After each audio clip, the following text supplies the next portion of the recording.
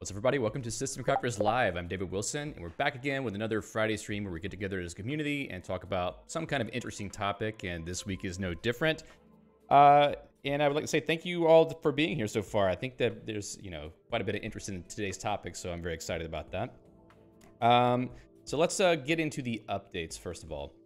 I'm going to mention this a little bit later also, but I wanted to just point out one more time that there is a new Mastodon instance for Emacs users. It's emacs.ch. If you go check that out, there's a lot of Emacs users there. And if you're interested in what I talk about today about Mastodon, ActivityPub, the Fediverse, I definitely recommend joining this particular instance if you want to talk to other people about Emacs, because there's a lot of people there who are actively contributing and more people joining every day. So definitely give that instance a look if you want to try out Mastodon or the Fediverse or ActivityPub for yourself. Also, tomorrow is the final weekend of the GitHub Game Off 2022 Game Jam, where I've been working on a 2D platformer game in my own scheme implementation, basically called Mesh. It hasn't really gone as well as I hoped, but I've managed to write a lot of really interesting things for the language and the implementation. So at least I feel it's a win from that perspective. But we're going to try to finish out strong this weekend. I'll be streaming both on Saturday and Sunday around 11 a.m. UTC, and there'll be about 4-hour streams each. So if you're interested in Lisp and live coding and game development, definitely come out and check out those streams, and we'll see what we can get done by the end there. Christine says, games are a great motivator to build systems. Yes, that's anytime I want to learn a new platform or framework or language, usually it's a game I'm doing that with, which is a lot of fun. So yeah, definitely join that. It's going to be on the Flux Harmonic YouTube and Twitch channels. That's youtube.com/FluxHarmonicLive or twitch.tv/FluxHarmonicLive. It won't be on this channel, so definitely follow either of those channels if you are interested in seeing those streams tomorrow. Also, as I normally mention at this part of the stream, Mickey Peterson, the author of Mastering Emacs, has done a really nice thing for the channel where he set up basically an affiliate link where if you purchase his excellent book about Emacs, Mastering Emacs, with this particular link, masteringemacs.org/r/systemcrafters, a portion of the proceeds of that goes to supporting the channel. It's a really good book. It goes into a lot more depth on some aspects of Emacs that I haven't gotten a chance to cover on this channel. So if you want another really good resource to learn about Emacs, definitely you can't go wrong with Mastering Emacs. Also worth mentioning that since today is Black Friday, the capitalist holiday of the year, the most capitalist holiday of the year, I guess you could say, the book is 20% off. So if you haven't picked it up yet, you've sort of been on the fence because you're not sure if you want to spend the money on it, 20% off might help you make your mind up on that. But definitely a good way to help the channel, and also a really excellent book that gets updated every time a new version of Emacs gets released. So give that a look if you're interested. Before I get started, I'd like to go ahead and say hello to all the people who have joined so far. Minas Mazar, Jean, Christine, who I'll speak about in a moment as well. Eugene, Fikri, Gun, Purple G, Christian, Marcel, Arpana, One All of the Above, Kinjal, Daigo, and Fade. Nice to see you. Thanks for joining. So we have a special guest in the house today. Christine Limmer-Weber, who is one of the authors and editors of the ActivityPub specification, which we'll be talking about in a moment. Really cool to have Christine here to correct me whenever I go off track or go wrong on what things I'll be discussing, because I've only really been using the Fediverse seriously for about a week now, but I've been sort of obsessed with it and looking into all the aspects of it. So I've learned a few things, but I think Christine will be able to help fill in the gaps whenever I don't have all the details. So thank you very much, Christine, for being here. All right, let's jump into the contents of today's show. So over the past week, I've been having a really, really awesome time using Mastodon.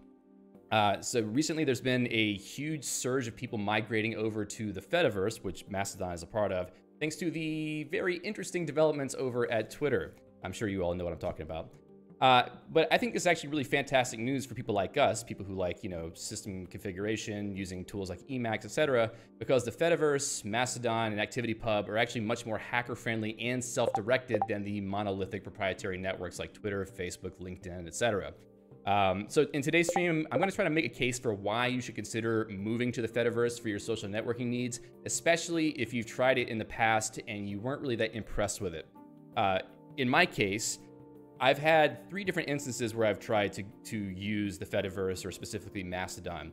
The first was maybe around 2017, maybe the first time when like the actual Mastodon server and implementation showed up.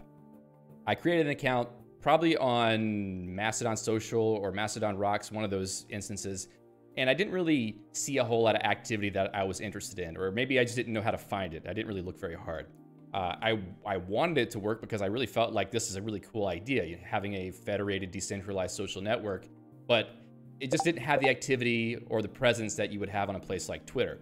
So fast forward to, I guess, around maybe 2021, where the Mastodon instance, which I'll talk about in a little bit, was created, where people like to talk about open source software, Linux, Emacs, Vim, pretty much all the stuff that you would find in this sort of circle, the type of people who watch this channel.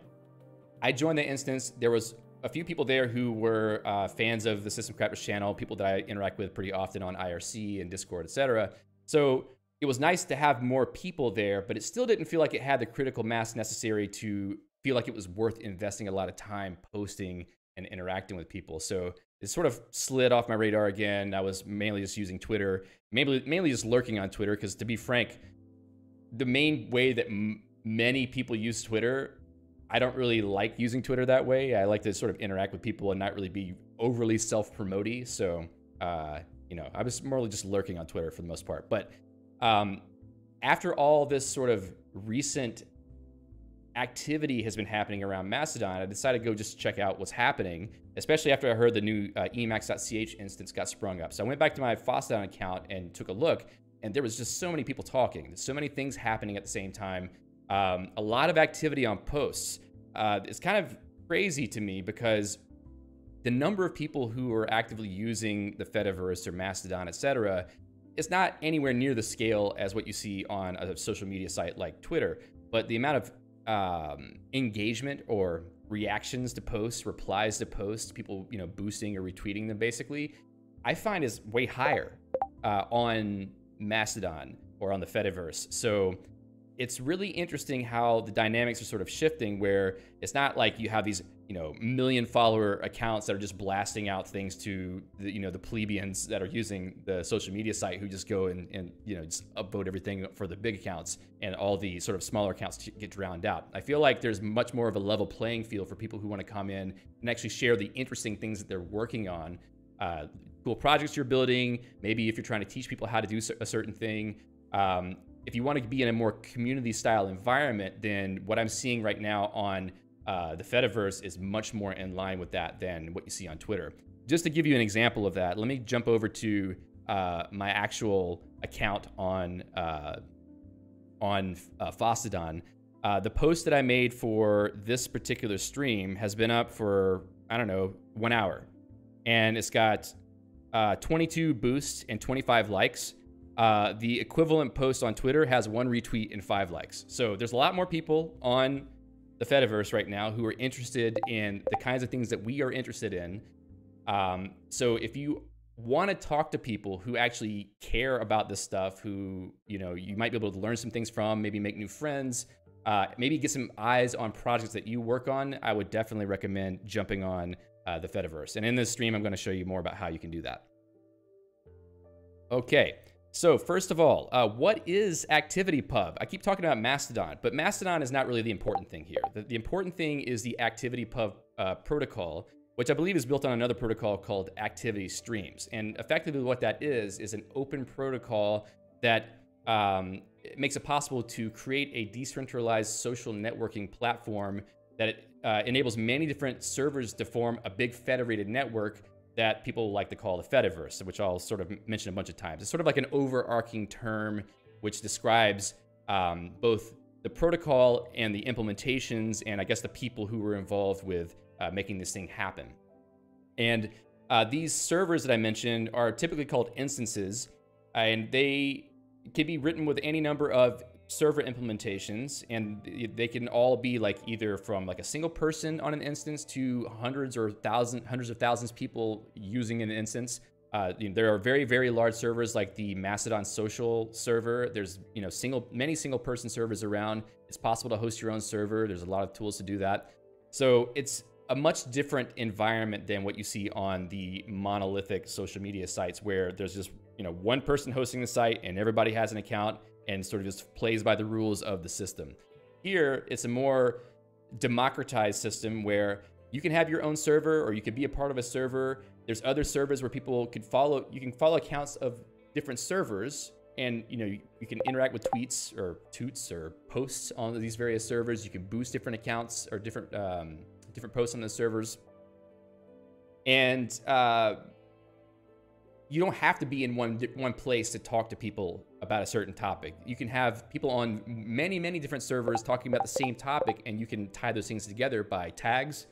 I think I got like notification sounds from Mastodon right now that keep popping up. I'm trying to get them to stop. Anyway, the point being is that it's not just one big server. There's many servers involved. And in fact, I would hope that there would be even more smaller servers as time goes on, something we can talk about in a little bit. But that's sort of the power of the network, is that there's not one centralized place where either someone can shut you out of using it, or maybe you just don't like the culture there. You can go to an independent instance that has its own culture that you prefer, and you don't have to be involved in the culture of the other instances. There's even a thing where an instance can block other instances that are problematic, like if there's a lot of trolls coming from a particular instance or anything like that. You can sort of isolate yourself from the places that you don't want to see content from, and federate with places that you do want to see content from. So it gives you a lot more options about how you build communities inside of social media, rather than just depending on a company to provide you with a platform and then hoping they don't shut you down somehow. Sorry for the notification sounds. I don't know why. I swear I muted the tab, unless I have another one open, and that's why they keep playing. And for some reason, Firefox is not letting me click anymore, so I can't try to figure out which tab it is. All right, anyway. Computer's running real slow right now. Anyway, so like I said, each instance has its own rules, which you should check out before you sign up to join there. Usually, whenever you go to an instance website, you'll see the list of rules there. And then you can sign up for an account. And typically you pick a server based on the kind of local activity that you would like to be a part of, or the sort of general topics that are involved, or the culture that's involved with a given instance. So that is happening on that server. So we'll talk about how to pick a server in a minute, but it's good to know that you can find a place where you would like to call home, and sort of find people who are talking about things that are more relevant to you, rather than just the fire hose of information that's on Twitter or other similar sites. I thought I had the link to the ActivityPub Rocks site on this. Maybe it's here. Yeah. I'm half prepared for this stream because I've been a little bit busy today. So let's talk a little bit more about ActivityPub. So there's a really cool site called ActivityPub.rocks that gives you sort of an overview of how ActivityPub works, and also links to the actual specification. Since this is an open standard that's actually been, I don't know if the right word is approved, but approved by the W3 consortium, which is sort of like the main web standards consortium. So this is like an official spec. This is like, it's been given a thumbs up from the sort of powers that be in the web world. Of the W3C Social Web Working Group, sorry. So anyway, you can read the whole thing. You could even try to make your own implementation if you want to. I might be nerd sniped into doing such a thing one day. But anyway, the point being that you can learn as much as you want to from clicking through the links on this website. But if I were to click on this link here, it will give us a little bit of an overview. This is actually the spec, I think, of the protocol. So there's two layers of the protocol. One is the server-to-server federation protocol. And this is what makes it possible so that you can have many different servers in this sort of decentralized network that can communicate with one another and enable people to follow each other from the different servers and make posts, like each other's posts, boost posts, even send direct messages, etc. There's also a client-to-server protocol, which makes sense because for a client to get the information from the server, you got to have an API for that. So this is not only just for, is it this one that's muting, beeping? Let's get rid of that. Must be that one. So you can have, a client that talks to the server, but you can also write bots really easily to access this. 1 second. And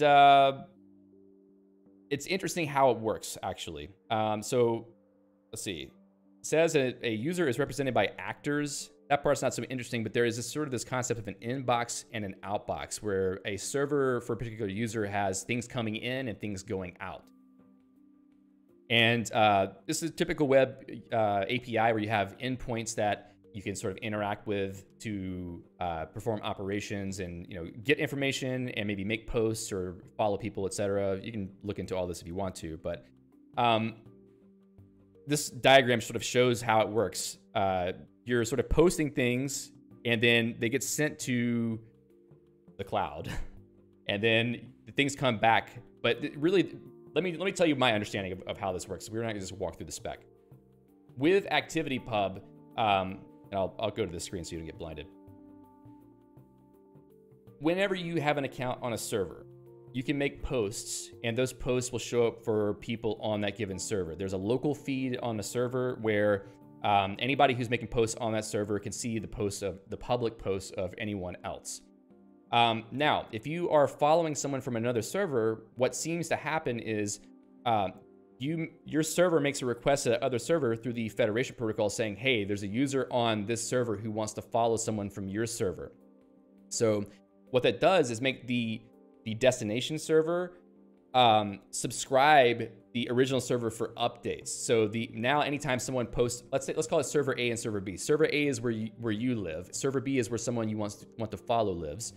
And if you want to follow them, server A sends a message to server B saying, hey, give me updates about this user on server B, and probably even other things from there too. And this is where the federation comes in. Like if you have your own ActivityPub server, you have to follow people from other servers before you start getting information from other servers. You don't just like light up a network, as far as I understand. So now server B, since it knows that server A has people who are following things on server B, it now starts sending updates about things that happen on server B to server A. So that's how things go from one server to another. So what you'll see is that whenever you are looking at posts by other people, certain information may be there, may not be there, based on how many people are following the stuff from that particular server. Maybe Christine has a better way to... Okay, Christine's saying in the chat, Alice on A wants to subscribe to Bob on B, or Alyssa and Ben in the protocol document because I secretly inserted a bunch of SICP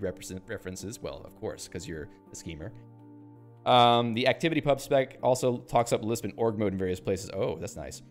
Anyway, point being that... Hold on. Yes. Anyway, the point being that the way this works is not that everybody's connected to everybody. It's based on which people on one server are following people on another server, and the information sort of goes both ways from there. So go look at the protocol if you're interested. I can't do a very good job of explaining what the protocol does, but it's really interesting how it does work. So let me see if I can move on to the next thing. So getting started, if you want to get started using the Fediverse or ActivityPub, I would recommend starting with Mastodon, since it's sort of the most mature implementation. It's going to give you a social media experience in the same realm as what you would expect from a site like Twitter, but it's different in its own ways. I'm not going to go into too much detail about the differences, but you should expect that certain things are not going to work the way that you expect them to. Like, for instance, if you go looking at someone's profile and you see they have 200 followers, if you click on the followers list, you may see 3 people there. It just really just depends on how the information is propagated between servers. So you may have to go to that person's server and look at their profile on that server to get all the information, because the information doesn't propagate fully between servers unless it's requested. But that doesn't really matter so much, because on the Fediverse, we're not really as concerned about, like, you know, who has the highest follower count. It's more about interactions and, you know, building community. So the thing that matters the most, which is being able to make posts, reply to posts, boost and favorite posts, all that stuff is very possible to do there. So Mastodon is probably the most mature interface and server backend for this thing, but we're going to talk about a couple other instances of that a little bit later. So to get started with Mastodon, you're going to want to pick an instance and create an account. There are many instances out there. I've got a link to a site here, this mastodon.help/instances, where you can go look up instances for pretty much any different topic you'd be interested in, or even, like, you know, geographic locale. Like, maybe if you want to interact with people that are in your country or in your local area or whatever you want to call it, you can do that by going to the site and searching for instances. But for me, there's 2 main recommendations that I have for instances for people who watch this channel. The first being emacs.ch, which is a relatively new instance. And there's a lot of people who are Emacs users who are joining up there, and a lot of activities going on right now. You know, a lot of people that you know, like Sachachua, are there. Who else is there?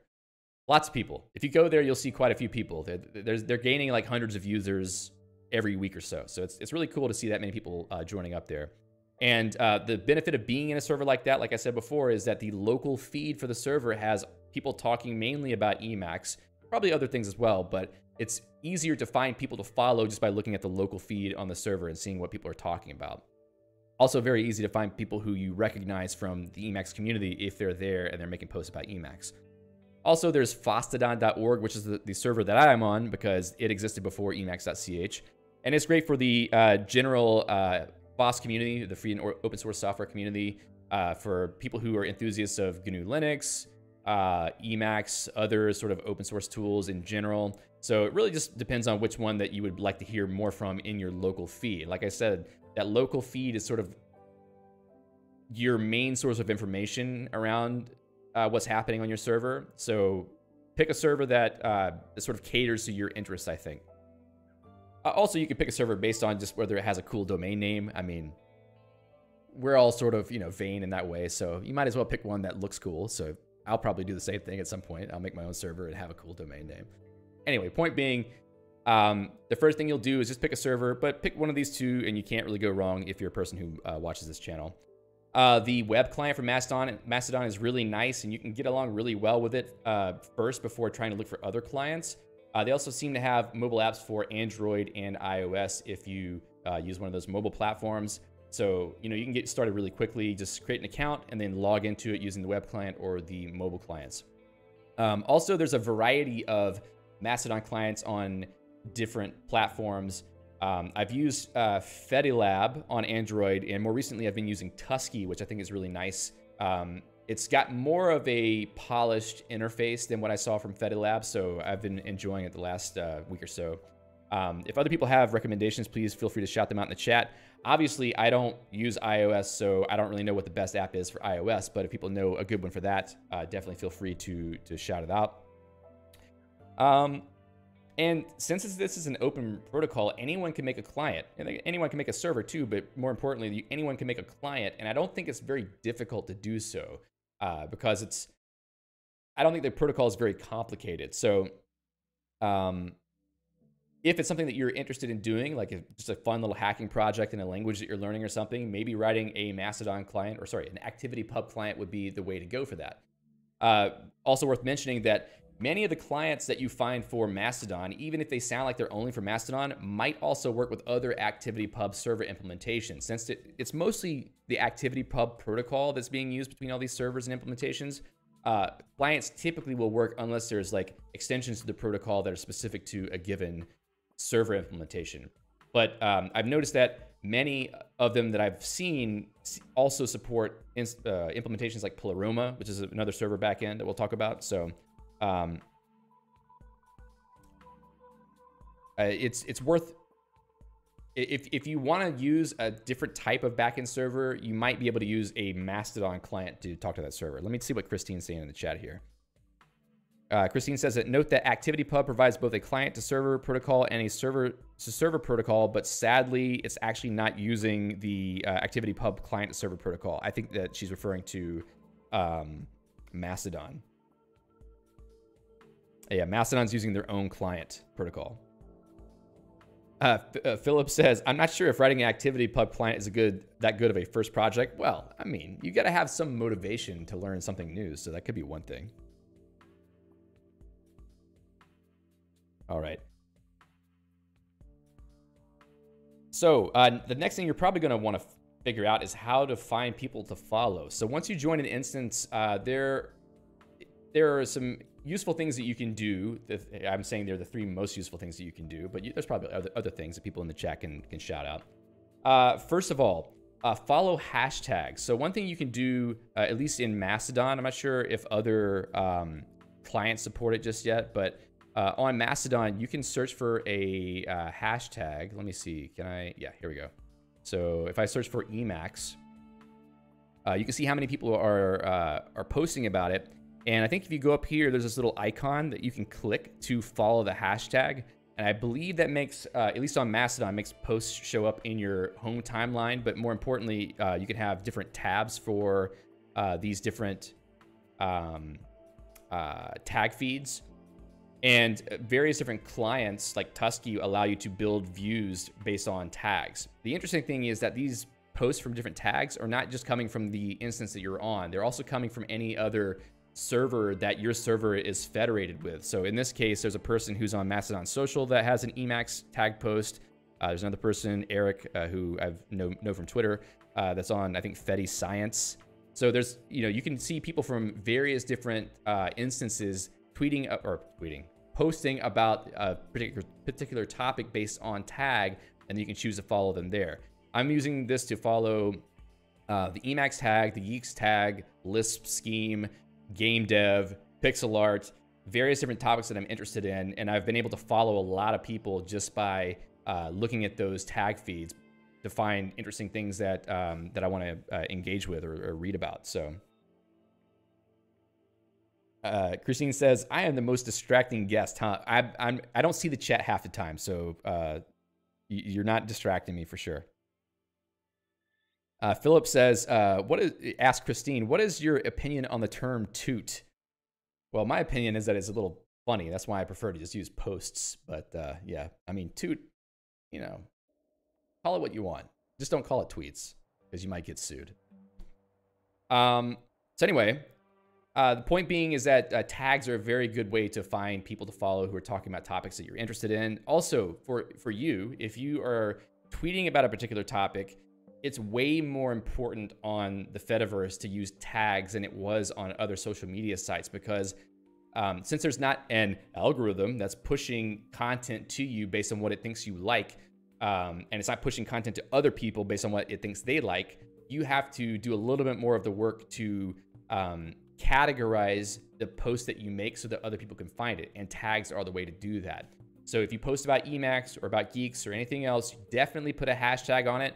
Nice thing on the more recent versions of Mastodon, at least, is you can edit your post. So if you forget to put a hashtag on your post, you can go back and edit it and then put the tag in correctly. But good to get into a habit of putting tags on your post, because it means other people can find you just as easily as you can find them. Really, really important. Hello, Benoit. Yes, Eric, you were on my screen. I just mentioned your name a second ago. So, very, very important stuff. But this is how community gets built, I think, on a federated platform like the Fediverse, ActivityPub, Mastodon, etc., is by, and Christine says, tag bombing how great Emacs is right now. See, you see, this is real time. We're on federated social networking, and it's updating live right on the screen on this stream. It's great, right? So yes, we want to be able to find each other and talk to each other on these sites, especially if we're interested in the same thing. So tags is the way to do that. So definitely use tags on your post. The other thing, you can find other people that you already follow on Twitter. So if you've been a big Twitter user for a while and you follow a lot of people and you actually get value from following them, I follow a lot of people who tweet about things that are really useful to me as a learning resource. Or maybe just like information that I need, like whether there's new Emacs packages coming out, or maybe some new developments happening in the language that I use, etc. A lot of those people have been using Twitter over time, but since a lot of people are moving to the Fediverse, you can now find them based on whether they put a link to their Fediverse profile in their Twitter profile. There's various different ways where these apps can find it, but there's this one site that I use that's really nice called Debirdify, and if you open that up, if you authenticate with it with Twitter, then it will give you a listing of all the people that you follow and even the people who follow you who have a Fediverse profile link in their bio or in a pinned tweet on their profile. So it could be a very good way to jumpstart the list of who you follow based on who you already follow on Twitter.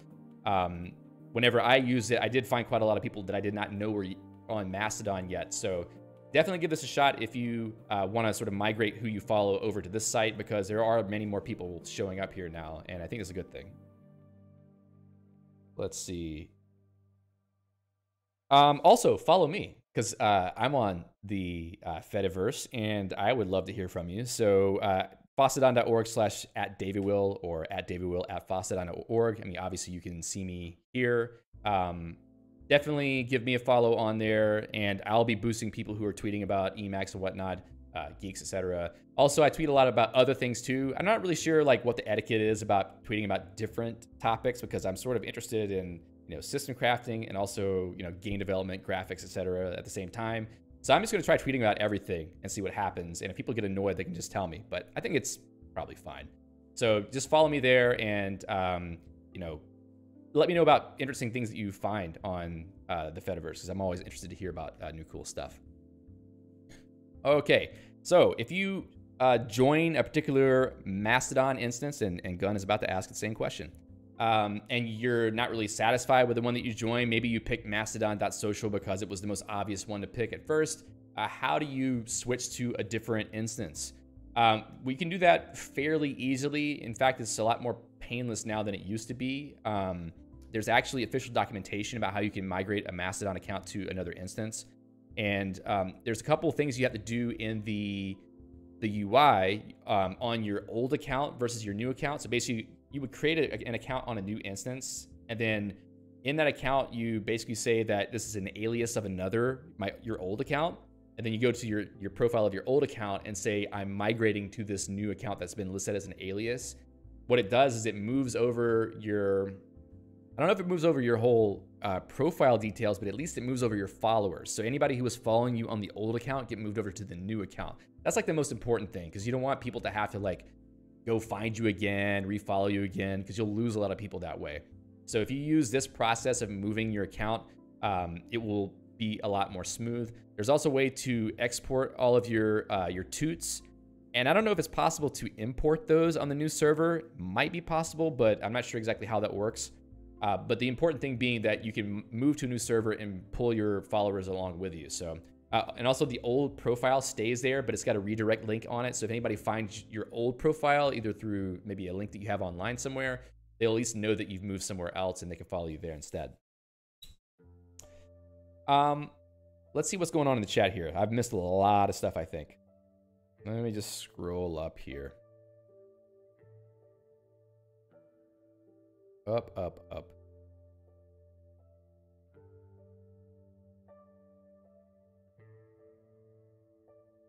Okay.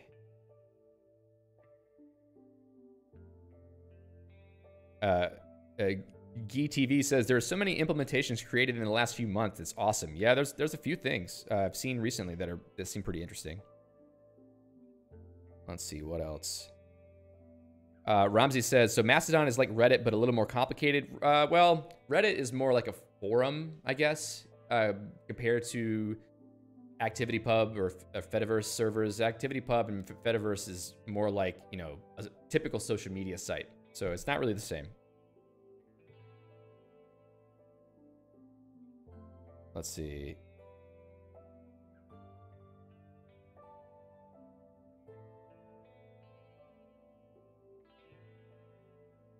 And Gene says, boosts are important to increase visibility of stuff you like. Yeah, that's also very important. If someone's tweeting something that you find cool and interesting, definitely boost their post. It's basically like a retweet.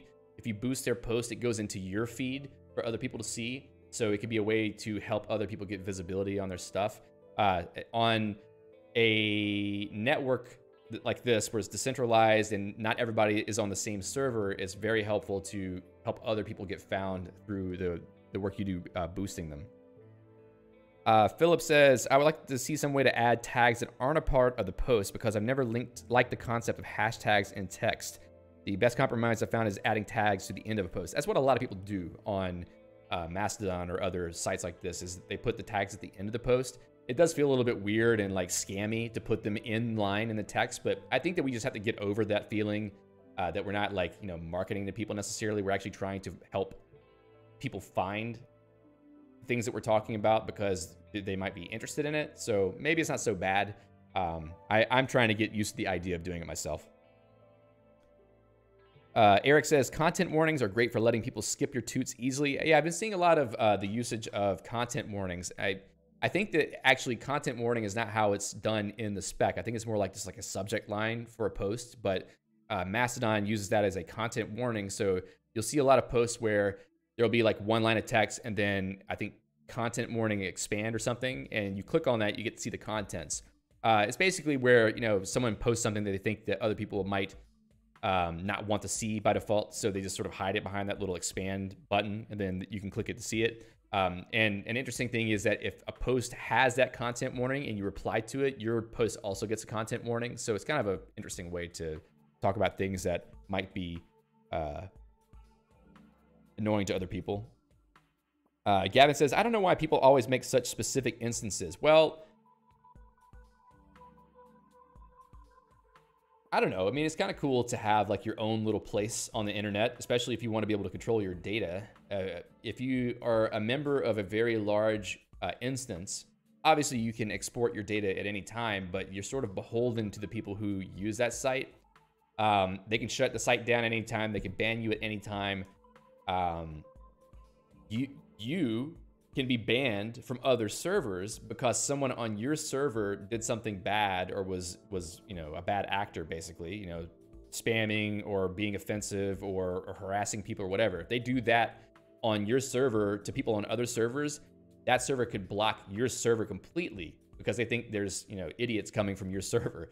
So if that happens, then you get blocked off from the Fediverse. So it's actually safer for you as an individual, in my opinion, to have your own server or a small server where you and maybe your close friends or like a small community are together, because it's less likely for you to get shut out of the wider Fediverse based on the actions of someone else that you can't control, or for, you know, someone who's like a power hungry admin to like shut you off or harass you or whatever. So this is a little bit better, I think, to have your own instance for that reason. And also you can have it on your own, you know, custom domain. So, you know, you can have, you know, geekslover.org as a Fediverse instance if you want. Fikri says, I've seen the creator of Nano Emacs create UI customization of Mastodon and Emacs. It looks really great. Yes, that is pretty cool, actually. We'll talk about that in a minute. Simply Peter says, oh, I'm too late. Just saw this on Mastodon as someone boosted your post. Well, you're not late because we got like probably 1 hour left in the stream. So thanks for coming. Gene says, or a power-hungry billionaire for that matter. Yes, absolutely. I mean, some people like power and followers way too much. So, you know, you can't really control the behavior of some people. Gavin says, I more mean, why do people make instances focused on something like Emacs? I love Emacs, but it's far from the only thing that's on my mind. I agree with you there. That's one part of the reason why I don't really join the Emacs, like I don't just migrate over to the Emacs instance, is because even though like I really enjoy the topics that I talk about on this channel, that's like one fragment of my set of interests as a whole. So like I feel like if you're shoving yourself into that bucket, then I don't know, it feels a little bit limiting in some ways, but really it's not. I mean, you can do whatever you want on the Fediverse. So it's really just sort of like an identifier. I don't know. It probably is very easy to overthink this stuff. Christine says, the idea is that instances are where the community are is a Mastodon-ism and something I have objected to. Yeah, that's a good point. So I've been saying before that one value of being on a larger server is that you have the local feed that shows you the tweets or posts by the people who are on that instance. But you don't have to be a part of that. And I think that it makes the Fediverse more fragile the more people join these big instances. I also saw a really interesting post. I can't remember if it was a post directly on Mastodon or a blog post. If someone remembers what the post is and can link to it in the chat, that'd be helpful. But basically saying that the bigger an instance is, like, it's sort of like an exponential ramp up in the amount of cost, especially if you have very large users on that instance. Like, let's say Stephen Fry, or like very famous people who have been joining Mastodon. So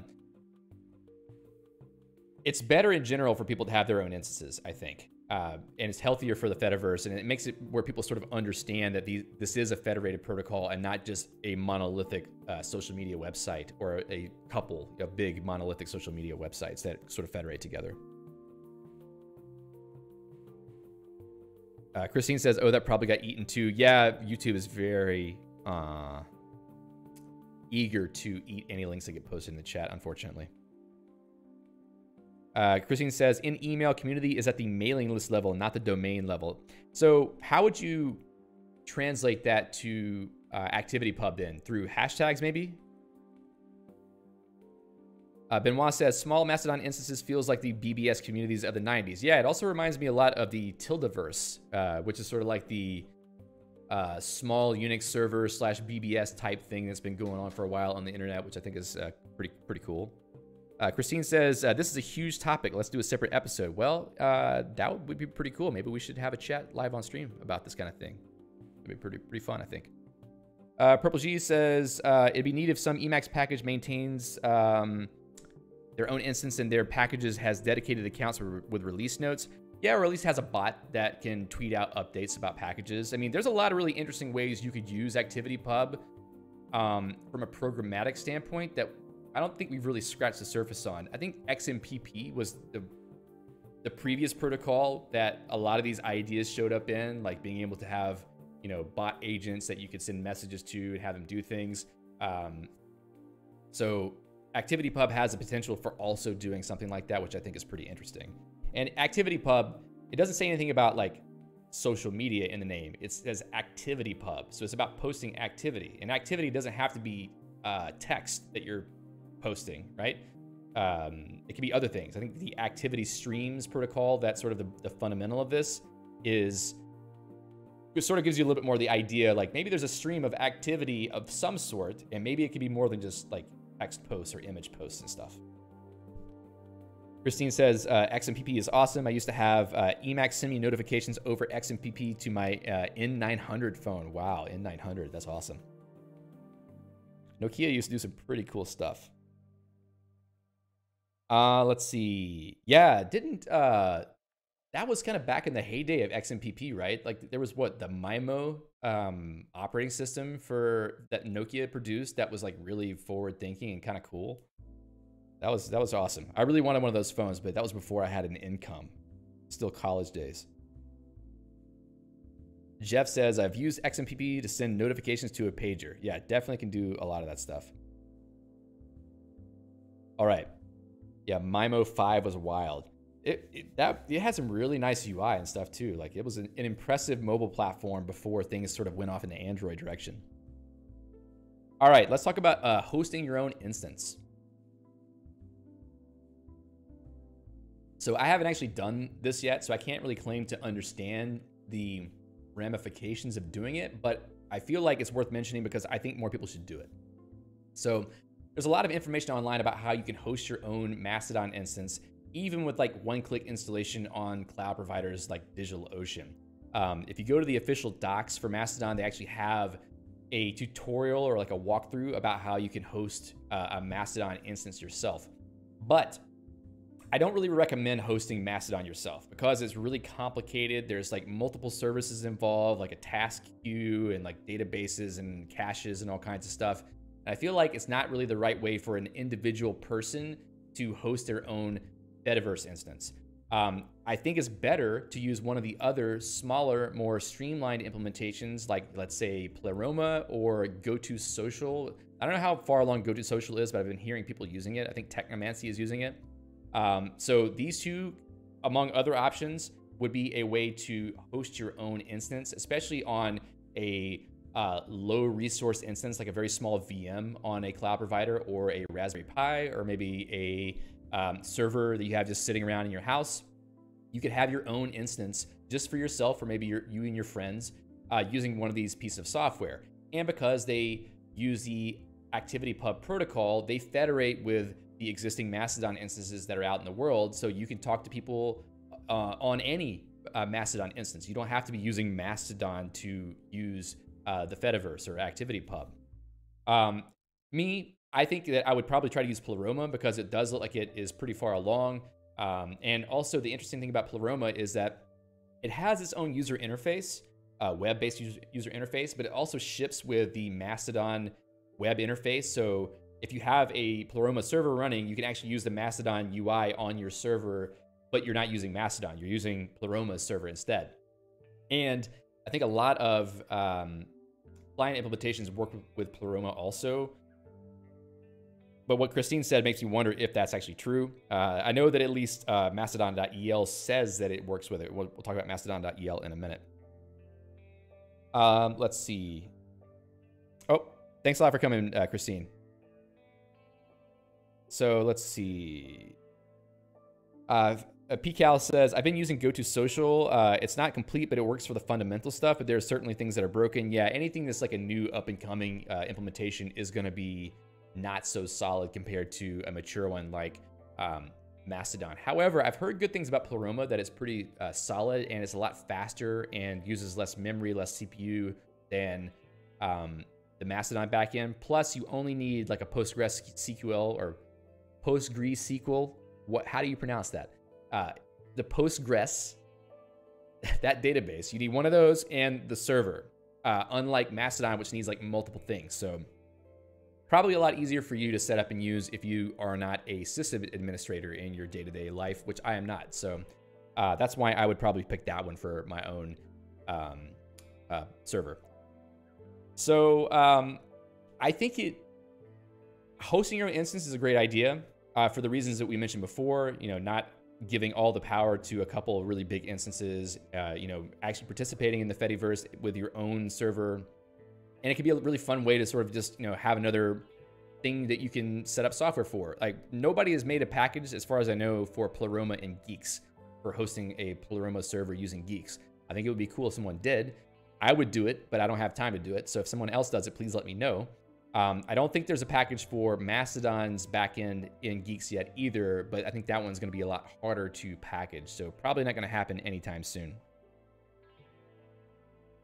Fade says PostgreSQL. Okay, fine. ETV says GoToSocial is pretty lightweight, but it will take some time to become mature. Yeah, definitely. Oh, another instance. Sorry, GoToSocial. One benefit of it is actually you can use SQLite with it, so you don't even need to host a server. You could actually have a on file system database for that.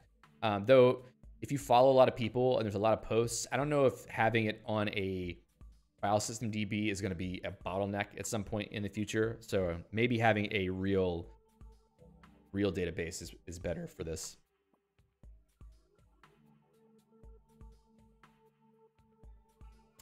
All right.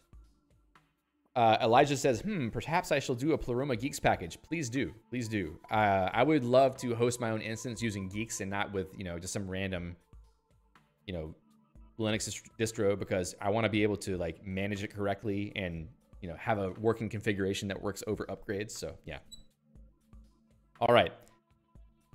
So let's talk about something that's probably more interesting to all of you who are here, using Mastodon in Emacs. So obviously you all know by now there's a Mastodon client in Emacs, and if you don't know, I'm gonna tell you now. But this has been actually in development for a while. I actually used the Mastodon client for Emacs 2018, 2019, maybe. I don't know. It's been around for a while, but it has been getting a lot of development recently and a lot of usage. So things have been progressing quite quickly. A lot of really cool developments that are coming down the pipe for like improving the interface, etc. So I figured it might be cool for us to take a look at it. Oh, hey, there's Dave Thompson. Nice to see you. Dave says, I added Ruby support to Geeks many years ago. Trying to get the Rails dependency tree package is difficult. Okay, so you're basically saying that Pleroma might not be so easy. So what is it that Pleroma is using? Is it Elixir? Is that based on Ruby?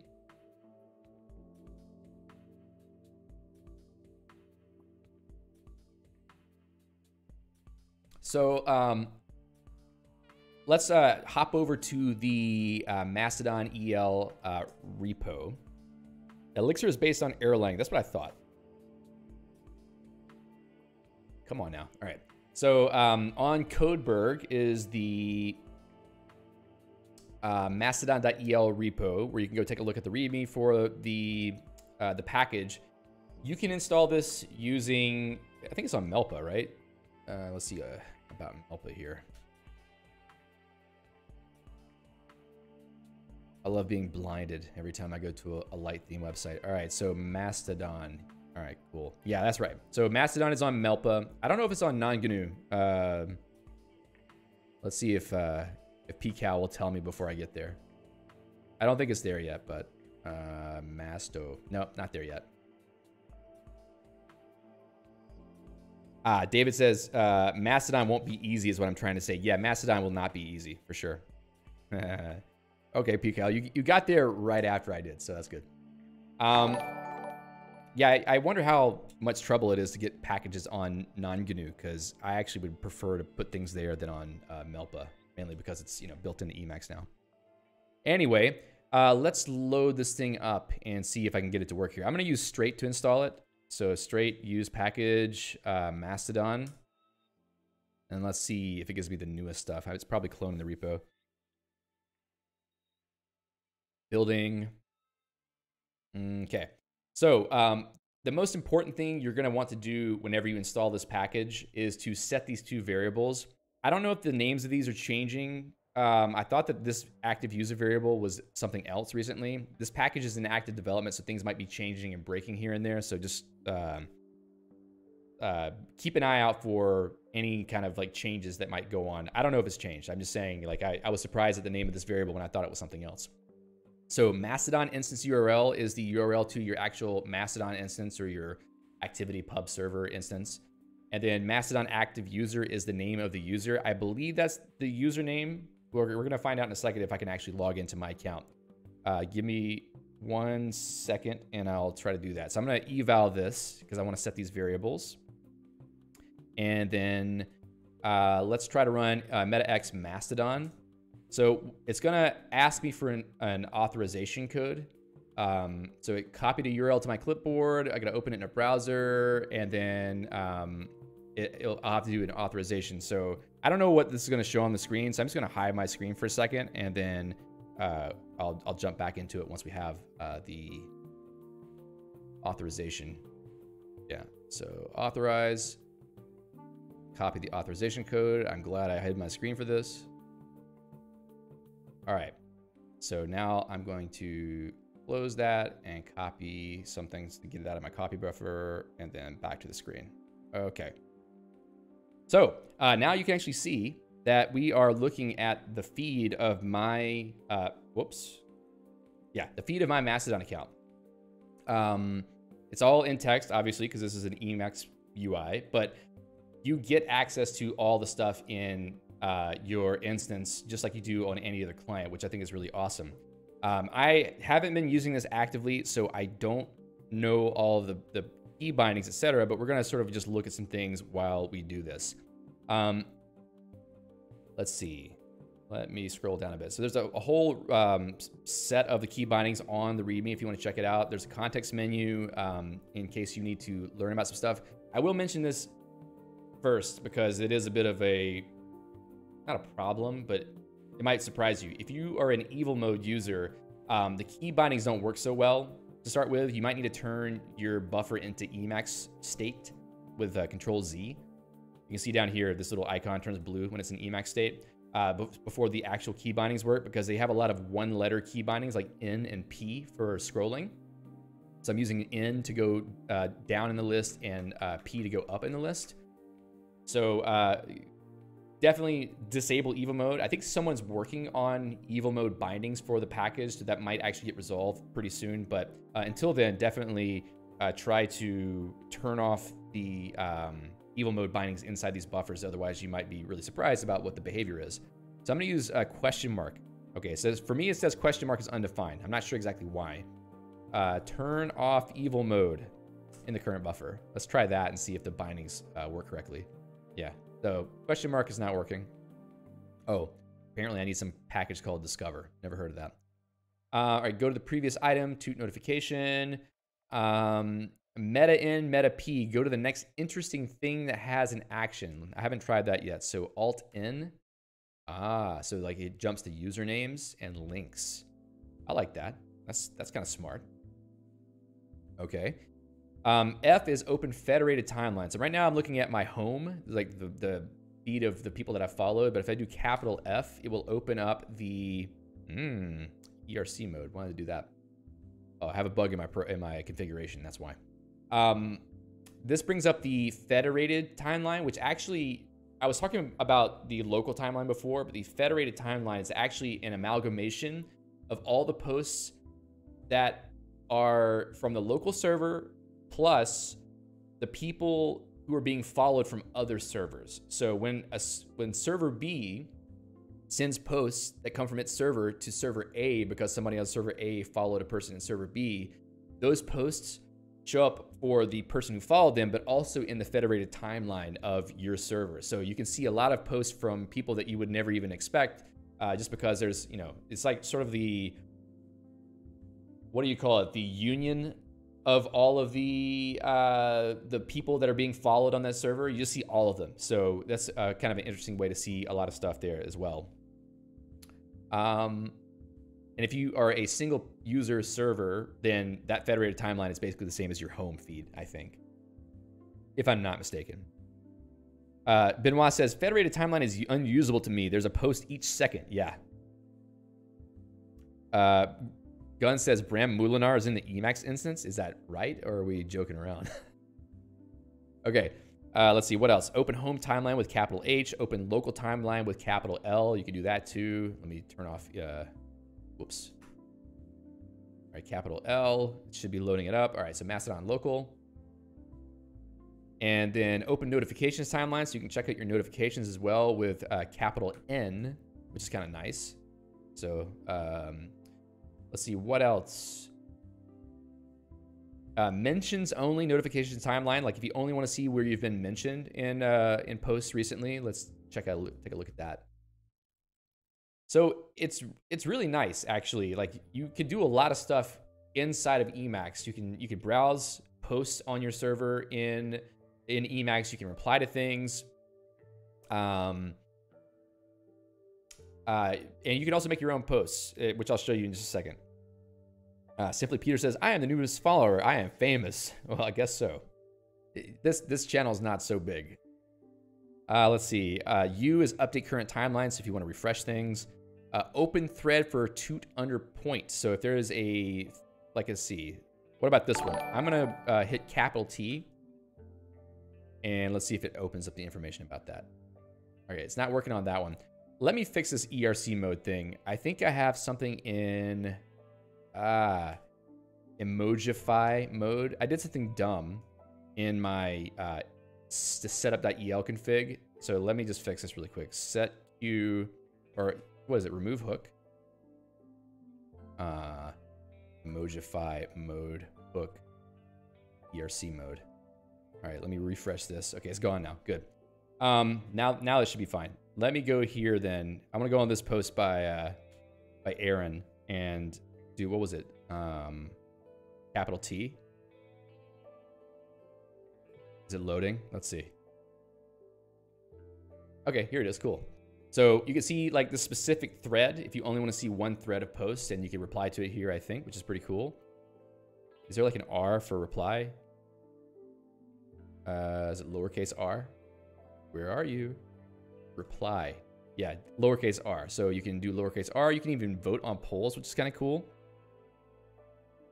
PCal says remove hook is a command, by the way. You can meta exit. Yeah, it only has been a command as of 27, so I keep forgetting that. Delete your own tweets, your own posts. You can delete and redraft. That's pretty useful if you want to edit it. You can edit your own posts. You can do everything, basically, which is kind of nice. So anything you would want to do in a graphical client for the Fediverse, or specifically Mastodon, I guess, you can do from here. Now, the Mastodon toot command will give you a nice little buffer that gives you a place to type out your message. The thing I really like about this is it also allows you to create polls. You can attach media like images or videos.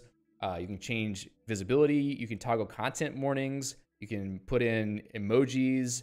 You can do anything that you would do in another client. So the way that I would like to use Mastodon.el is if I'm working on something, I wouldn't necessarily want to go to the web client to distract myself by looking at the posts that are happening in the client.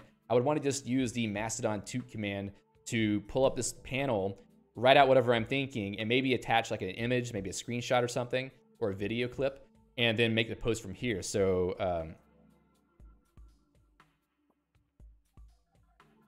so I'm just going to write this out really quickly, and you can use Control-C to send your message. So I'll just hit Control-C, and then that's been tooted out now. And if I go to my feed, I can see that it's here. So it's instantaneous where it got posted. You know, it's really straightforward, really solid interface. It's one of the better interfaces that I've seen for a social media app inside of Emacs. There's been twittering mode for a long time in Emacs, and I never really liked it. I felt like it was just kind of weird to use, but maybe that's just me. Also, you know, Twitter doesn't really want people to use their API anymore. That might change in the near future, but at least they had stopped encouraging people to use their API. So it's not really as well supported to use Twitter in Emacs as it is to use ActivityPub or Mastodon, etc. And that's part of the reason why I want to do this stream, is to sort of point out that if you want to have a set of tools that you use, a set of services that you use that are better for you and the workflow that you want to put together in tools like Emacs, etc., ActivityPub is the solution for social media, bar none. I mean, if you want to interact with other people, talk to people about Emacs, geeks, any other topics that you like, and you want to do it from within the comfort of Emacs, this is the way to do it. Mastodon.el is a great client, and there's plenty of places to talk to people about the kind of stuff that we're into. And also, you know, it's very easy to hack on, you know, Emacs Lisp packages, so you could contribute to Mastodon.el to make it better in any way you like. Someone had mentioned Nicolas Rouget, sorry if I'm pronouncing your name wrong. His work on Mastodon.el, he's sort of making an alternative timeline layout that looks way better. This looks way better than what we see right now inside of the Mastodon.el package. And I have a feeling that this is going to end up getting merged into the package. So if you want a social media experience in Emacs that actually looks pretty nice, this may be coming soon. I hope it's coming soon anyway. So definitely keep an eye out for that. So Gun says, just flip Twitter the bird.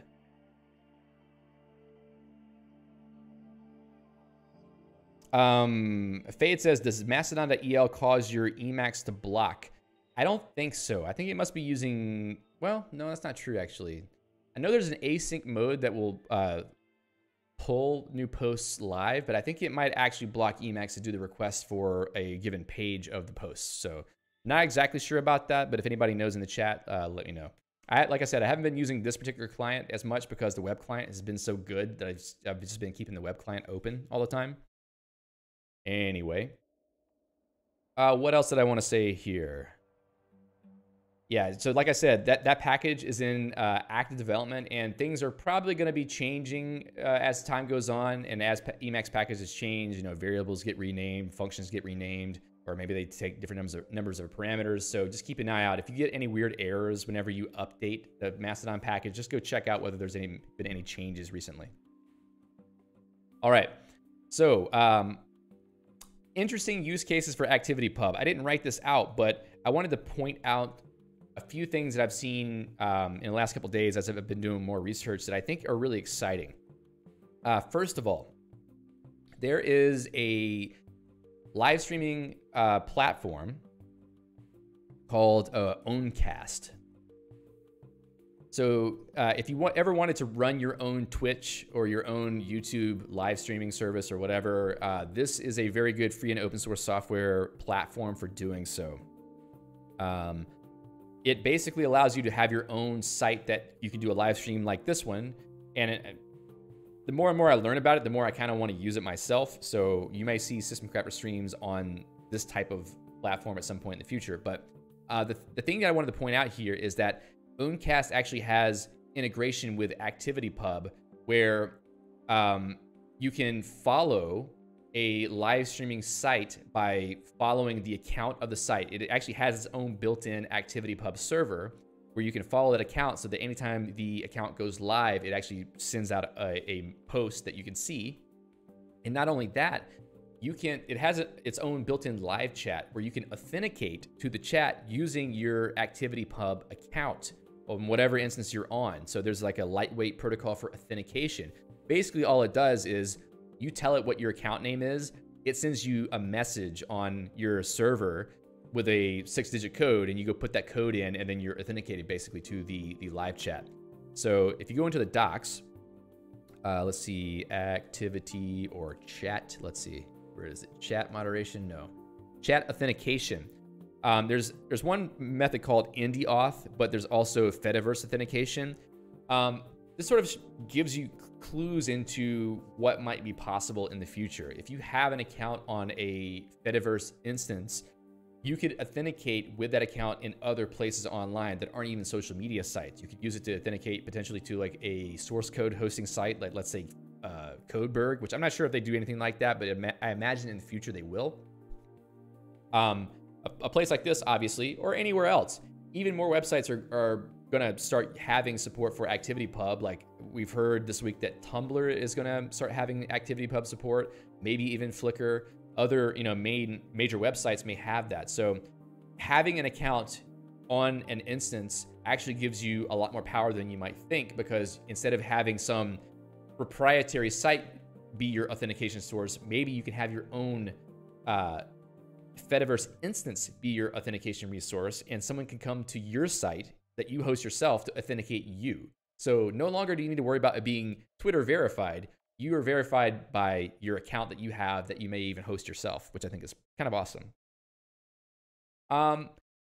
To me, this Owncast thing is pretty cool. So it gives me even more motivation to have my own Owncast server for doing System Crapper streams, Flux Harmonic streams, etc. Because instead of having the main chat of the stream be on YouTube or Twitch, it could be on our own website where you log in with your Fediverse account instead, and then you can interact as yourself, as your Fediverse account inside the chat. And since we would have our own sort of API for that, we could do a lot more interesting things for interaction with the stream, etc. So I think there's a lot of really interesting things that we can do with this in the future. I don't know if I'll have time anytime soon to set something like this up, but I do want to try it at some point. And if anybody else in the chat or who's watching the recording has done this, definitely let me know. Benoit says we could use Matrix for chatting. Definitely could use Matrix for that too. So let me post a link to that. Also, I don't know if you've heard about PeerTube, but PeerTube is a peer-to-peer video platform that is also decentralized, much in the same way as ActivityPub social media sites are decentralized, where you can host a PeerTube instance and you can post videos there, but anybody who comes and watches the videos on your site is actually, it's almost like BitTorrent on the web, where they are also sort of streaming the content of your videos to other people who are watching the site. So I'm not fully like up to date on how that works, but this is an alternative to sites like YouTube if you want to have a sort of free and open source way to host videos yourself. Now, the reason why I mention this is because they also have integration with ActivityPub for comments. So you can use your ActivityPub account to comment on videos that are posted. And I think those comments actually show up as threads on an ActivityPub server. So people can see you commenting on a video and they can actually interact with that on a site like Mastodon or any other Fediverse server instead of having to go directly to the video site to do that. So some really interesting implications there for sharing content. You could post a video to the Fediverse and have comments on that post be actually going back to the website and have it show up on both places. So they mentioned ActivityPub here. Let's see. You can allow a PeerTube user from Mastodon. You can follow a PeerTube user from Mastodon and even comment on a PeerTube hosted video directly from your Mastodon account, which I think is pretty awesome. Now, where's the documentation for that? I want to link to that. Help. Read the documentation. ActivityPub. Here we go. So the docs for that are here. So it's basically its own ActivityPub server implementation where you can do things like liking things, you know, following, blah, blah, blah, all the stuff that you would do on a normal ActivityPub implementation, I believe. So instead of subscribing to a channel by going to YouTube, logging in with your YouTube account and clicking subscribe, you could actually subscribe to a channel using your Fediverse account instead.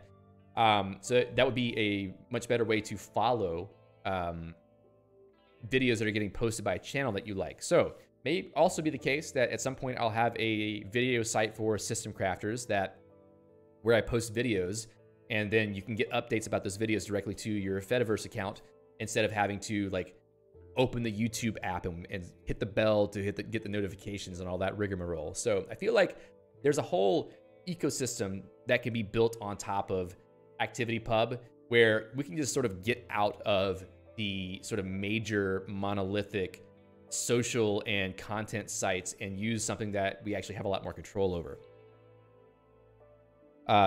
Philip says, as far as I know, videos on PeerTube as video objects on ActivityPub. Yeah, that's pretty awesome. Benoit says, also subscribing is RSS. Yeah, you can also do RSS here as well. Glenn says, I just checked, and yes, Mastodon.el does block when pulling new pages. So that's just a couple of instances of things that that you might find interesting that you can do with ActivityPub. Also that maybe give you some ideas, like if you're the type of person who likes to write your own code, maybe you would want to write your own integrations with the ActivityPub, maybe write a bot, maybe write a new site that uses ActivityPub somehow, and just sort of strengthen the whole ecosystem by doing that. I think in 2023, I want to really ramp up my usage of stuff like this because I want to see how far we can take building a community like System Crafters, like Flux Harmonic, etc., on the sort of decentralized federated web instead of depending on sites like YouTube and Twitch and Twitter, etc., because we don't really need them. I mean, as long as we just have people coming to use these other sites, we don't really need the big sites anymore. You could have a Twitter account just for like doing big announcements, maybe if you're a company or maybe if you have existing people who don't move to the Fediverse. But the day-to-day activity, I think, will probably largely be in the Fediverse and other things related to the Fediverse. At least that's the way that I'm going to do it. So if you want to see the things that I am doing, definitely follow me on the Fediverse instead of on Twitter, because I'm not going to be posting on Twitter probably at all, unless it's maybe announcements of new streams or videos on the System Crafters Twitter account. I might not even do that because I don't really get that much like feedback there anymore anyway, because I think a lot of the people who were there are now here. So we'll see how it goes. Benoit says, ActivityPub is a gateway to using the tools you want to get access to messages and medias. Definitely. So part of me doing this stream today was to motivate all of you to want to get involved. And many of you who are here right now, I've already seen you on Mastodon today and previous days. Like, we've interacted. So you are the people that are already there for the most part. The people who we need to tell the people who need to tell about this are the people who are still on Twitter. So if there's anything that you do on Twitter or other social media sites, it should be trying to encourage people to try out Mastodon. I say Mastodon because it's the thing that will be most familiar, even though it's not perfect. At least they can get started and then maybe understand what the value is and then start using it more frequently and eventually, you know, not really need a site like Twitter anymore, because Twitter is just a bunch of noise. I mean, it's like a slot machine where you open the app, you start pulling down from the top to get the latest posts, and you get your sort of dopamine rush from seeing all the random crap that the algorithm wants to feed you. It could be nice for some things, but I really feel like I end up getting lost more in Twitter with all the stuff that it tries to show me than I get actual value out of it. And that's the point. They want to keep your attention there. They want to keep you there longer so that you see more ads and that big brands can advertise to you through their own accounts more frequently.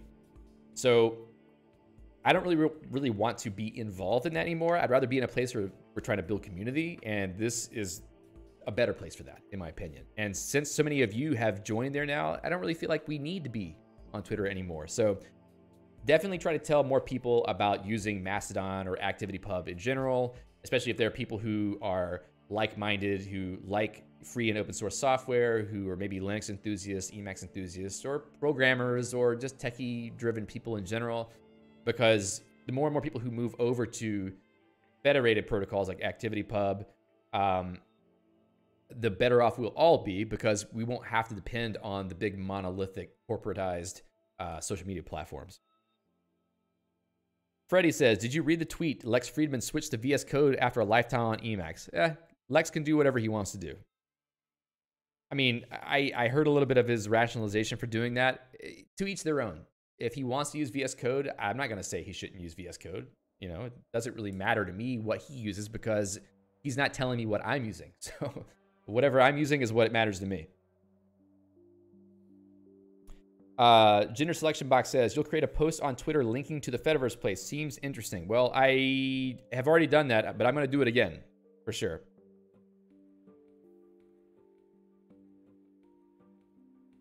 Let's see, what did Benoit say? Oh, Matrix supports live streams too, but it's a bit choppy, greater than 480p. Yeah, live streaming yourself or on some other platform is difficult.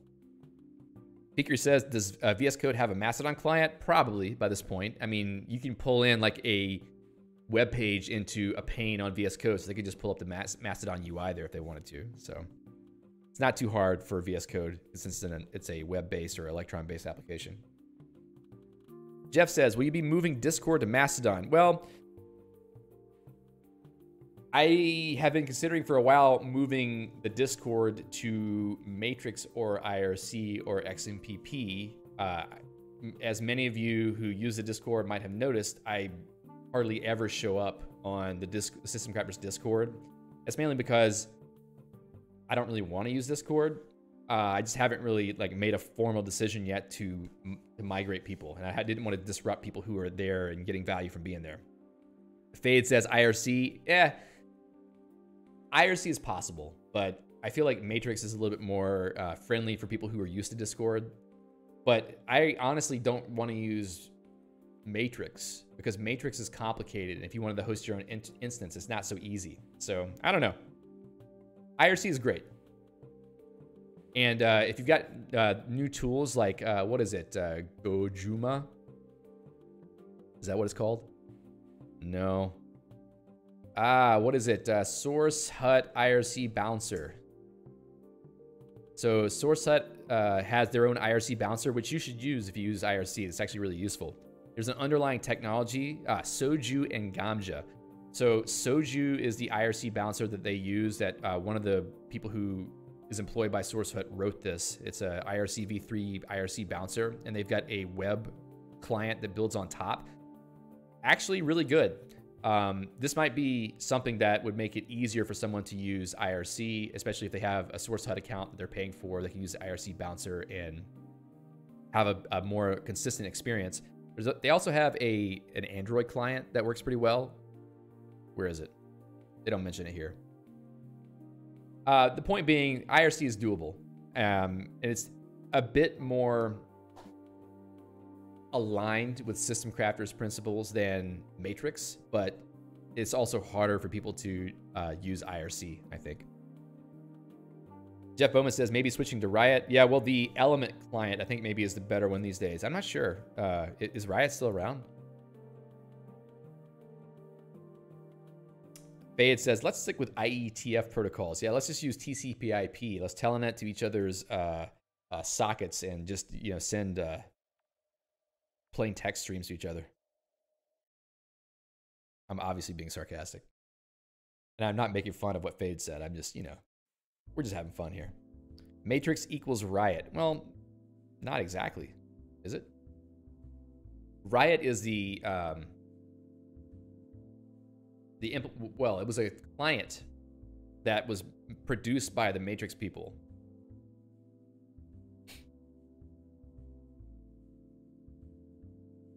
Fade is sending links in the chat. Wow, so it's kind of interesting. Since RestreamBot is a moderator in my chat, if anybody on Twitch sends a message with a link, it actually gets through because RestreamBot is a moderator. That's really silly. Oh, yeah, the IRC protocol. Yes, that was the link that Fade sent. Okay, let me see if I can get, okay, there we go. Benoit says, didn't I read that ActivityPub is filing to be an IETF protocol? I don't know. Let's take a look. Yes, Riot is Element rebranded. That is true. Thanks, Savage Banana Soup. Okay, let's jump to see about that. ActivityPub IETF.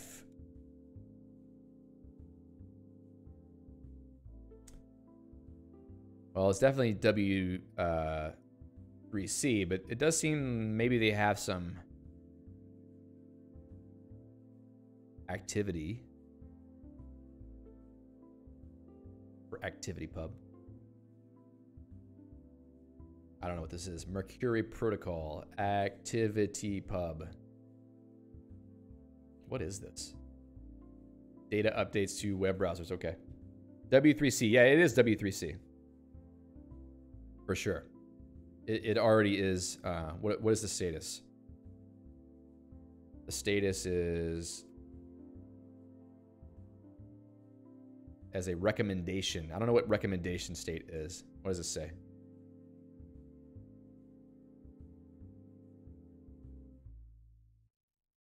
Anyway, other interesting protocols to look at here as well. But anyway, as some of you may have seen, like I mentioned before, one of the authors and editors of the protocol, Christine Limmer-Wimmer, was here earlier chatting with us, which is cool. Maybe I'll have Christine on at some point to chat more formally about ActivityPub, because she's got obviously a lot more background and knowledge about what really it should be like. So I think that would be a cool thing to do. I've always wanted to have people on the stream to chat, but I'm just too lazy to set it up. I've talked to some people about it, and they probably wondered why I disappeared, because I get lost. I got too many things going on at the same time. Ah, Christian, nice to see you. Yes, you're a little bit late. That's okay. Okay. So anyway, that's all I really had. I don't know if there's other stuff going on with ActivityPub at the moment, aside from the things that I mentioned here. But I really think that people should check out not just what Mastodon has done, but the other types of implementations that are being worked on for just the normal social media sites, or social media site implementations like Pleroma, GoToSocial, etc. Also, these other things like Owncast and PeerTube, which integrate, because when we have more tools, more platforms that can integrate with ActivityPub, it's going to start to get a lot more interesting and a lot more fun for all of us, especially if you can interact with the stuff inside of Emacs in a comfortable way. I mean, why wouldn't you want to use that if a lot of people that you like are there, and then you get a lot of value out of it? So, Peter, also fashionably late. Nice to see you, though. Benoit says, next week's stream, installing Pleroma with geeks. Well, it depends on whether, was it Elijah that said they were trying to package it? Let's see if Elijah can get it done in a week. Then maybe we'll see. I would like to install Pleroma. I think it'd be pretty fun. I don't know that I would want to host an instance that other people join, though. I thought about it, but I don't know. I'd rather just do my own thing, probably. There was a list that I had somewhere. Did it get lost? I thought I had checked that in. Here it is. Okay, so let's take a look at this list real quick. On Wikipedia, on the Fediverse entry, they actually have a listing of Fediverse software platforms. This is stuff other than just social media sites, but they are things that use different protocols, like Diaspora. Remember Diaspora? Whenever they made a big stink back in whatever it was, like 2010, 2012, they were like, oh, we're going to make the new Facebook. I don't really know what's going on with them now, but it sort of never really hit the mainstream. OStatus, which was another one that came before ActivityPub. I think that some ideas in ActivityPub were based on the learnings from OStatus. But as you can see here, a lot of these have ActivityPub implementations. So let's take a look really quick about like what else might be interesting here. One called Bookworm, which is book cataloging. Maybe that's like Goodreads or something. Let me click on that real fast. Dave says, does Pleroma use a modern JS toolchain? That's the biggest potential obstacle to Geeks packaging. I don't know. I don't know where they're hosting their code. I don't want to type the G website. Code. Contribute. Where is the link to your code? Installation guide. Whatever. GitHub. Pleroma. Is that it? I don't trust that that's it. Maybe. Oh, it's a fork. There it is. Okay, they have their own Git hosting site. That makes sense. It's a GitLab site. Christian says, isn't GNU Social obsoleted by Frenica? Actually not. GNU Social still exists. I actually went there the other day. I was just curious if people are using it, and they're using it. There's the GNU Social Network, GNUSocial.network. Join us. Click here. Oh, okay. They have various different instances there. So if you want to use something that's like GNU specific, that's using the GNU Social Protocol, you can do that. Christian says, nothing in GNU dies. No, it just goes unmaintained forever. So there's GNUSocial.net, etc. Anyway, you can look at that if you want to. What I wanted to do is take a look at maybe if we can find what their code looks like.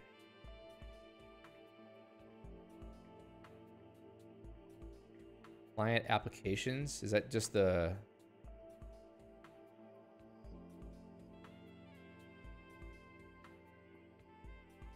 Never mind. But if you want to use Pleroma, there's actually a list of apps, including Tusky, that work with it. So that's a good place to look if you want to use a Pleroma instance.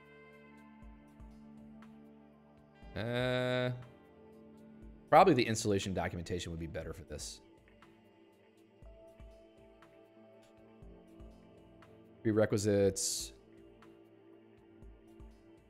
So far, I'm not seeing Node.js, which means that it might not be using NPM ecosystem, which would be better if it didn't.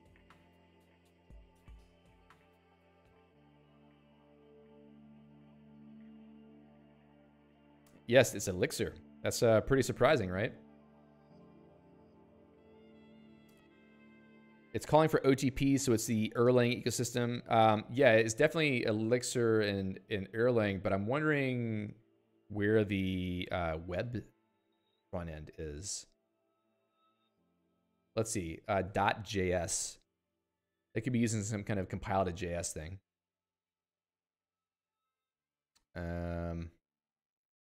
Let's find some clues here.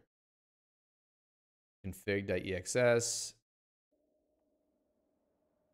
Can we see... There's like file types. Issues. I don't like GitLab's UI. I don't know what I'm doing here.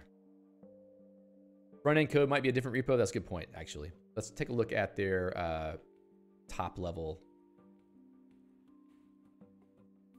Can I just look at your repos, please?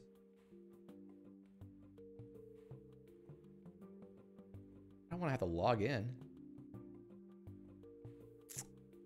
Back. Oh, is it just in the Pleroma? Yeah, okay. Here's the org. High performance web push, whatever.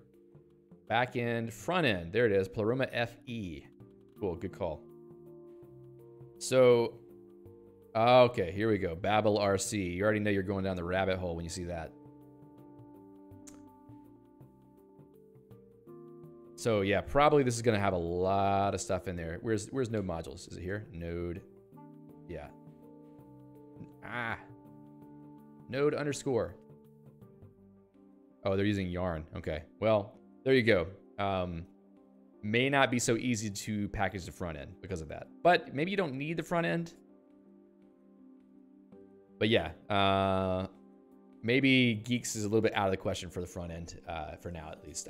So there is Elixir in the Geeks repo. Yeah, back end definitely looks possible. I don't know if there's a lot of dependencies. I'm not sure exactly how Elixir dependencies are packaged in Emacs. Or even if there's a build system for it. Elixir. Yeah. I mean, Elixir itself is here. Erlang. There's a lot of Erlang libraries. Whoops. Anyway. Fade says, the whole JS ecosystem is a hive of scum and villainy. Entropy is too damn high. Well, it is a mess. Def B says, can Geeks do WASM? I don't know. I think there's some WASI. There's a WASI thing for Rust. There's a lot of WASM related Rust packages, but I haven't seen anything like, there's not like a WASI implementation. It's like a system interface for WebAssembly, so maybe that would be cool if someone could get that package, but okay. I got a little bit sidetracked. Where were we? We were in the Fediverse list. Bookworm. What is that? Social reading and reviewing. So yeah, it's basically like Goodreads, but for the Fediverse, which is kind of cool. If you want to talk to people related to books, you could do that. What else? Microblogging, blogging. Funk Whale, audio sound hosting. Maybe that's a SoundCloud-like thing. I haven't seen this, so this might be pretty cool. Def B says, I look forward to when we can all write front end in whatever lang we want. Yeah, that would be pretty nice. So yeah, this is like a SoundCloud for the Fediverse, which is pretty cool. You can start your own pod. Cool. Maybe I should copy these links into the show notes. And then what else did I have there? I had the Bookworm. Let's copy that. Copy link. Go back. Okay. And let's see what else we got here. Drupal. Apparently Drupal or Drupal that has some kind of ActivityPub implementation. That's kind of interesting. GNU Media Goblin. I know that's another thing that Christine has worked on before. It's basically like a media hosting site. I guess it's kind of like Plex, right? It's kind of like Plex a little bit for media hosting. Or, oh, okay, it's a replacement for Flickr, DeviantArt, and or YouTube. Okay, cool. So just another media site. And let's see, what else? GNU Social, link aggregator. I've heard about this Lemmy. I think Lemmy is kind of like Reddit for the Fediverse. That's what I've heard. That's the blurb that I've heard. A link aggregator for the Fediverse. I don't know if that really means like Reddit, but okay, yeah, the UI is basically Reddit. So if you want something that's like Reddit for the Fediverse, I think this is something that you could take a look at. Join a server. Let's see. There seem to be some servers for that. So maybe kind of cool. There. Oh, I thought I saw an InfoWars server. Okay, I'm glad that's not what I saw. Anyway, that's another thing you could take a look at that's related to this. I don't know if you can federate with your existing account on an ActivityPub instance, but that would be kind of cool if you could. Something called Mastodon. Nextcloud Social, if you want to have social features inside of your file share. stuff. PixelFed. That's actually kind of interesting. It's like a image sharing website, but it's kind of nicely polished. Looks like a, you know, Silicon Valley startup kind of thing. So I don't know if this is an open source project. Okay, it has source code available. But that's kind of cool. I haven't actually used this, but, you know, it looks good enough that I would be curious to take a look at it. Let's see, streams. Yeah, so a lot of, you know, replacements for things that we already know and use online. We have some Fediverse implementation, which is kind of cool. Christian says, PSA, Nextcloud Social is still broken, neglected for years, only now picked up again. Yeah, now that there's heat on the metaverse. Sorry, the metaverse. Jeez, I shouldn't say that word. The Fediverse. I guess people are more paying attention to these things again. Benoit says, I found that Mastodon has been filling the space as a Reddit replacement. Yeah, I don't like using Reddit, to be honest. I feel like Reddit is just another one of those platforms that's trying to keep you around. Because I have Reddit installed on my phone, I keep getting notifications 2 or 3 times a day related to things that I've looked for on the internet. So apparently they've got tracking cookies that are following you around, and they start sending you notifications on your phone to tell you about this stuff. Because I started getting a lot of notifications about Mastodon all of a sudden. Who knows why? So yeah. Also, Reddit as a whole is pretty toxic, so I just don't like to hang out there. Let's see. Yeah, so that's pretty much it. I hope that was enough of a explainer and motivator to get you to check out the Fediverse if you haven't already. I know a lot of you here already have, so maybe I'm just preaching to the crowd, the choir. But I thought it was worthwhile to at least have a video about this, since this topic is sort of front and center on people's minds these days. If you know of Emacs users who have not yet joined the Fediverse, definitely tell them about it. You can send them a link to the recording of the stream, or, you know, just tell them to join and they'll see people talking. So that would be good enough. But definitely, you know, try to get more people to join, because the more people are there, the more valuable it's going to be for everyone, and the more they'll want to stay and not go back to places like Twitter. Def B says, almost back to 1999. Download my executable. I don't know what we saw for that, but yeah. Oh, yeah. Yeah, we don't want to be doing that, the whole thing. So anyway, that's it. So as a reminder, follow me on Mastodon, at least. You can follow me from any ActivityPub implementation, I believe. That's fossadon.org/@DavidWill. Let me click myself here. Yeah, right here. @DavidWill @fossadon.org. Also, join the emacs.ch instance if you want a more Emacs-focused instance. A lot of people there that you know from the community. Does it say how many users it has now? Doesn't say how many users there are. I know there's a few hundred by this point, so if you check the local feed, there's quite a bit of activity going on here, which is great. I'm really happy to see it. Oh, there's us right now. So anyway, I had a lot of fun talking about ActivityPub today. Hopefully you did too. And if you're interested in hearing more about this, or having, you know, more chats with people about ActivityPub, or maybe looking at other implementations, or figuring out how to install them in Geeks, etc.